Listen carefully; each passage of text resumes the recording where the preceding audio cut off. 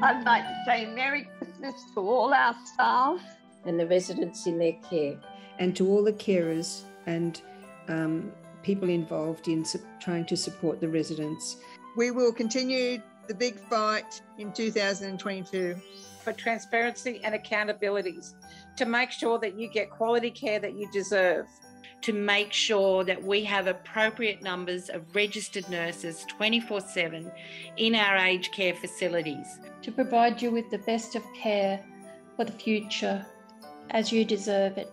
We are here to continue to be your voice, ensuring that the government is going to listen. Please put a hand on your heart and make laws that provide a good care to our elderly residents. All of Australia, please. Merry, Merry Christmas. A very Merry Christmas. Enjoy your time with your family and friends. Merry Christmas. Merry Christmas. All the best for 2022.